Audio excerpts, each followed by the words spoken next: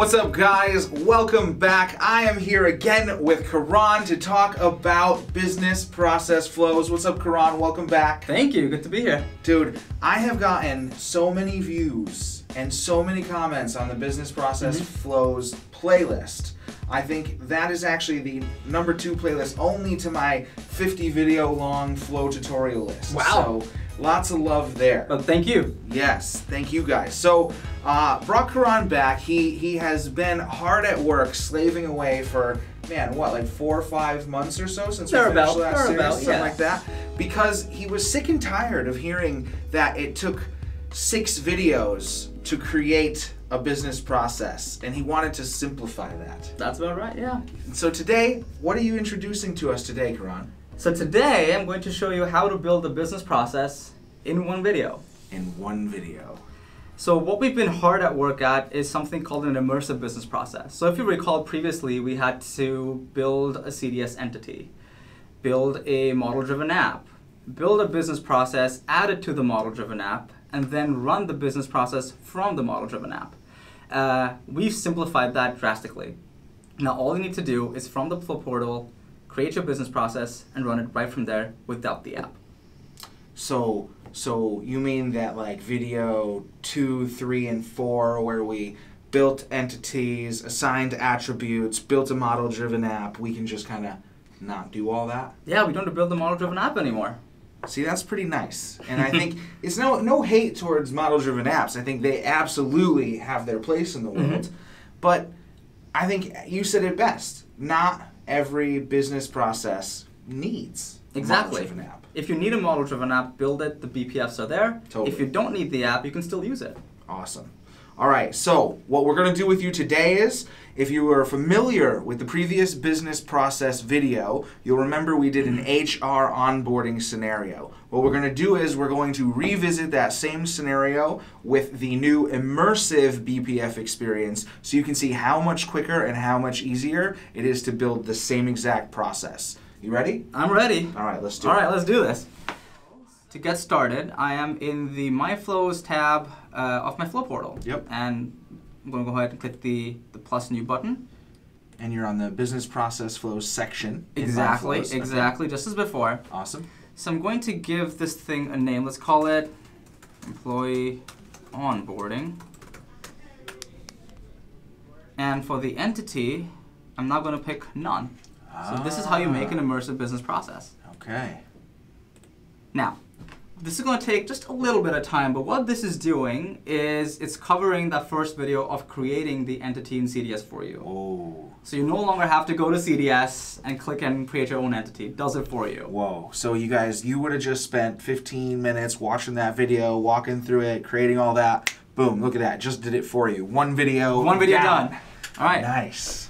So to edit and create my business process, I just hit the edit button. Okay. I'm going to open this up in a new tab, actually. Just think, no matter how much time anyone spends here, it's still less time than doing all the CDS work. All right. So here we have our BPF designer for employee onboarding. Let's begin by... Looks like my mouse isn't working now. Your mouse just quit out? Nope. Well, we're going trackpad. All right. So you'll notice when I pick my first stage that's on the BPF, I now have this link to go ahead and add fields and forms. So in this version of the preview, you'll still have to go and add the fields to the entity. Okay. But you no longer have to go into CDS separately, build the entity, and then add attributes. That's awesome. So let's go ahead and do that before anything else. All right, so just clicking that link brings us right to the CDS entity that we created. Awesome. Automatically. That is awesome. Right? So the next thing we're going to do is go ahead and add all of these fields that's going to store the information we enter in the business process. Okay. To do that, I simply hit Add Field, and I get this nice little flyout. So let's go ahead and start adding our data fields. So we had address, and I'm going to call that of type, let's see. So you have like a rich range of options here. Man. Let's just pick text area, because it's usually like multiple lines, right? Yep. And I'm going to similarly add emergency contact. You can see behind us here a little bit, maybe we've already predefined some of the fields, so when Karan looks over his shoulder, that's what he's looking at. That's what I'm looking at. Yeah. Let's call this contact phone number.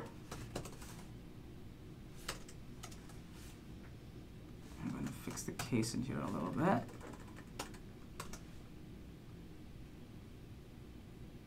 And I'm going to pick type phone.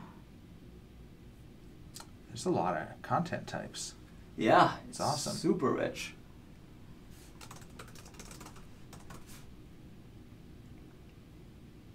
Let's see, where's date? Date of birth's probably date only, unless you're really picky about those things and know exactly when you were born. Trying to be real superstitious. I can only hire people born after 5 a.m. And let's see, let's call this text. There's a lot of action items to take care of when getting someone on board. Definitely. Good thing we have something to help us keep track of that. You know, and it's good though. The more work you do up front, the less work you have to do in the long run. Exactly, yeah. And let's call this, instead of yes, done. Done.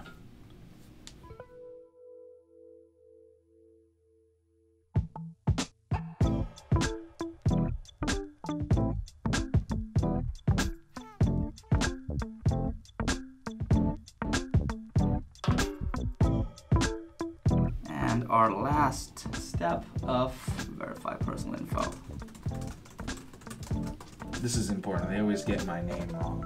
You think you get your name wrong? Oh. Try going being me and go to Starbucks. Man, that's true. I shouldn't complain. You probably have it a little bit worse. Right, so we've added all of the steps in our business process. I'm just going to go ahead and hit save entity at the bottom here. So what this is going to do is it's going to add all of these attributes with all of these different types to the entity that was automatically created for us. Awesome. And that's it. Nice. So now back on our designer, I'm just going to refresh this guy real quick so it has like all the latest information from the entity. Now, also, if I'm not mistaken, right there you just finished video 2. That is correct. Because wasn't video 2 where we defined the stages and added the attributes to the entity? Yep. So right there, in this one video, that's 2 videos down. Thank you for keeping track, John. This makes me feel better. Yeah, no problem. No problem. Right, so let's get down to building things. So let's call this first stage employee info. Right, hit apply to save that. And I'm going to start adding my data fields. So I'm going to begin by adding name. Let's call this full name. And let's make this required. Next, I'm going to drag and drop another field. And this was address. Ooh, I'm noticing something that I did not see here before also. Well, I keep working and I'll just call it out. I see a little arrow there that says triggered process. Now that's something new that I did not notice the last time we were building these videos. And so is that just an easy place to drag a flow to? You mean down here? No, yeah, right there. Yeah, so that, so this works only with classic CDS workflows today. Okay. But you can add a classic CDS workflow in that area, and that automatically triggers, and you get to pick this to run either when you enter that stage or exit that stage. Nice. Yeah. Awesome. Nice little touch. I like that. Also, I don't know if you noticed, but we now can add flows as actual action items. Oh man, I didn't even notice that. As a button. Oh man. It's out in preview. Try it out today. Okay. Shameless plug. And he'll take some feedback if you have it. Absolutely, 100%. So let's see what else we had. So as you might remember, if you've seen the previous videos, Karan is just basically adding all of these attributes to the steps in the BPF here, which will basically create your checklist that will give you your steps to walk through for the visual process in the BPF. Right, so that's our first stage done. I'm going to drag and drop another one on here. Okay. Let's call this employee resources.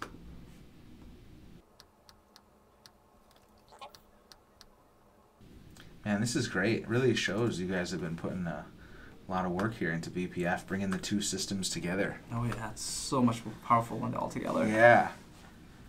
Because, you know, the thing is, not every process can be automated, and, you know, Flow has got to help you with that too. So. Totally. You know what else I love about this is that we are consistently adding value to flow as well, right? Like what's beautiful here is this process now, what we're showing you, it doesn't require a model-driven app. So although when you need an app, you can have one, and now what we're trying to do is build Flow's independent value as well to say, if you don't need it, no problem. You can just accomplish this in Flow. And so I think, you know, that's one of the cool things is, yes, we are part of the Power Platform, and we are consistently bringing everything together to create a better together story. But then also you can really see our commitment to adding standalone value to our platform as well. Exactly, yeah. I mean, at the end of the day, Flow should be the way how you think about your business processes. Yeah. You know, and if it requires that you have a bunch of manual tasks to do, then Flow's got to help you with that, and that's what BPFs do for you. Yep.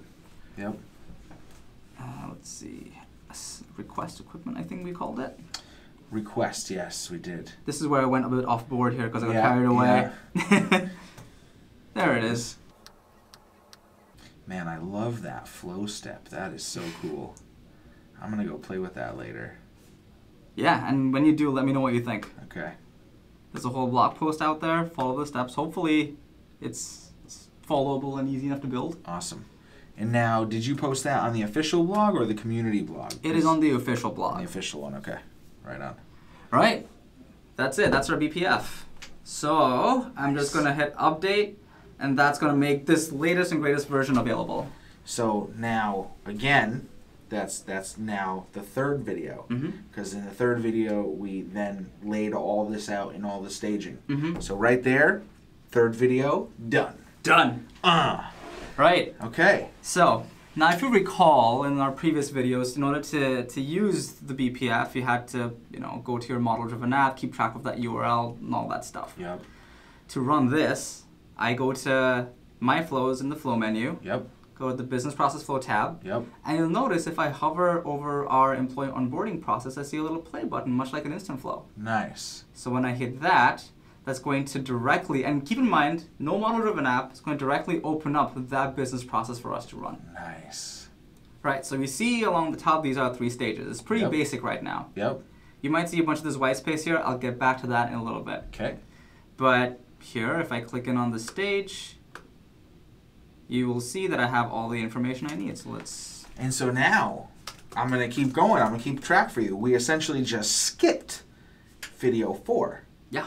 Right? Because that whole model-driven app, keeping track of all that, that's gone. That's gone out the window. We don't even need that video Just go to Flow. All right. Nice. Yeah, so there I have it. And now here we are in video 5 where we could actually walk through this process. Exactly. And I can fill out information, I can move on to my next stage, do all that good stuff. Awesome. Wow. Yeah. That is amazing. So, man, that is huge time savings. And so let's talk about this. We did it the old way, and now we have this new preview immersive experience. When would a user want to use one or the other, and what purposes or what might differentiate the two for them? Yeah, the big differentiating factor is the fact of whether or not you need a model-driven app. Now, if it makes sense for you to have a full-fledged app with a lot more information and you want your business process in there, then absolutely go use the embedded experience that's out today. But if you have a case where you just want the process, not an app, like something like this is just keeping track of where you are in the pipeline, then go down this route. Totally. And so we wanted to keep it somewhat quick here, but as in the previous videos, you just saw, even easier now, you could connect flows to these steps so that, let's say, Karan finished that step 1, you could actually have a flow that notified the next user that it was their turn to go and pay attention in stage 2 and complete those items. You could send out approval requests. And so that's actually something that we'll talk about in a future video. But for today, go and get in preview, check out the Immersive BPF experience, give some feedback to me and to Karan. Absolutely. Love to hear all about it. If you want to keep it simple, just go ahead and leave a comment right here on the video. Yep, this is coming soon. Coming soon to preview near you. All right, guys, that's it from us for today. Much love. Please go ahead and like and subscribe so you don't miss another video. And from us, we'll see you in the next video, guys. All right, so you want to see something cool? Yeah, show me. All right, so you see all this white space down here, right? What you'll be able to do is actually like author a full form in here, independent. So you can add fields, you can add sections and group in different ways, even add like a Canvas app if you wanted to. Nice. Right? Do you want to see it? Yeah, All sure. right. So, right, the way you do that is just as before, right? You go to like your stage, you click on this link to add fields and forms. Okay.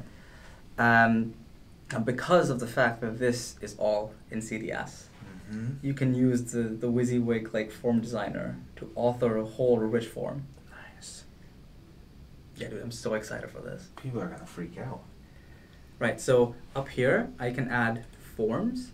Oh. By the way, I can add dashboards too. Oh. Power BI dashboards? Well, you can build Power BI dashboards on top of this. Oh, nice. That's another special thing I need to show you. Oh, man. Okay. But yeah, like what I'm opening now is it's like the form that we can use to show when we actually use the BPF. So I have all of my fields down here, right? Yep. And what this thing is loading here is the actual form. Like when you design it, what you see is literally what it'll look like. Awesome. Yeah, so look familiar? Yeah, okay. Yeah. So let's... Oh, you're just going to drag things on?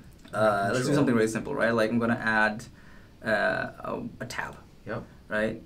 And let's call this process like details. Okay? And in here, let's do, oh, I know, let's do two things, right? Let's add just basic info of like, who's the employee we're onboarding. Okay. And then let's add like some information about who's the person who started the process and who's the person who last like modified it, if there's questions about changes, you know? Okay. So to do that, I'm going to do add fields, and let's see, where's the name? There it is. So that's an employee. And let's do a to section to kind of show this off a little bit. Okay. And I'm gonna add fields in here. Let's say, actually, no, I saw that in here. Created by, so who started this process? And we have created on as to when they started it, Okay. right? And I'm going to look for who last updated this process. You know, this updated is like things like, you know, when they completed a step or moved the Gotcha. Just BPF so forward. we can see when it's Exactly. when action's happening. And modify it on. Let's rename these sections. I'm gonna hide this label because it doesn't make any sense. And I'm gonna hide both actually. Nice. Yeah. Save. And once that's done, I'm gonna hit publish. Man, That's it.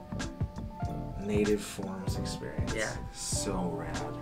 Now to resume it, right, I just go into action items. It's like this new consolidated way you can see like your approvals and business processes. Oh, that's right. I heard about this coming out. I've been talking about this a bunch. It finally landed. Yeah, and so I just, to resume my process, I think, yeah, this was our employee. I'm gonna open this up. And just like that, dude, you'll see, like, we have the business process now with its own form. Wait a second. So that's awesome. But actually, I think I want to point out one thing that's like even cooler is you took a business process that was already in flight, modified it. Those changes were then carried through to the process already in flight. Yep. Gabriel, are you recording this?